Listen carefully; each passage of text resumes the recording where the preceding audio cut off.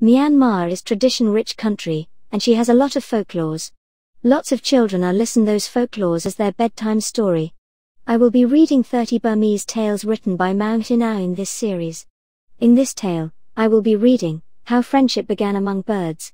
Please subscribe and click the bell button to get notification when we upload new tales. At first, friendship was unknown among birds, for there was intense rivalry among them all.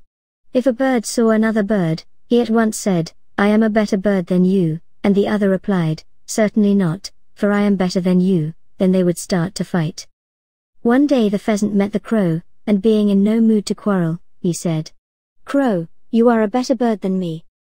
The crow was not only surprised, but very pleased at these words of the pheasant, and out of politeness, he replied, No, pheasant, you are a better bird than me." The two birds sat down and had a chat.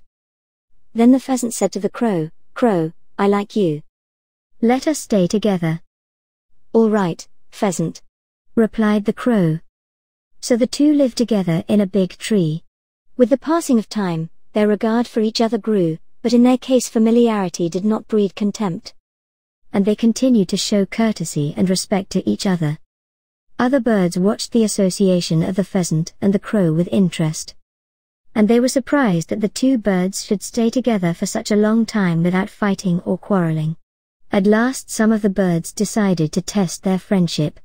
So they went to the pheasant while the crow was away, and said, "Pheasant, why do you live with that good-for-nothing crow?" "You must not say that," replied the pheasant. "The crow is a better bird than me, and he honors me by living with me in this tree." The next day, they went to the crow while the pheasant was away, and said, "Crow, why do you live with that good-for-nothing pheasant?"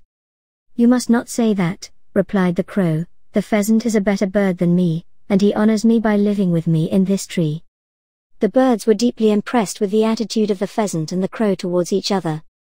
And they said to themselves, "Why couldn't we be like the pheasant and the crow, instead of fighting and quarreling?" And from that day onwards, friendship and respect for one another developed among birds. That is the end of the tale, How Friendship Began Among Birds. Read by me, Emma, Timber Music Channel. Please subscribe, and click the bell button to get notification when we upload new tales.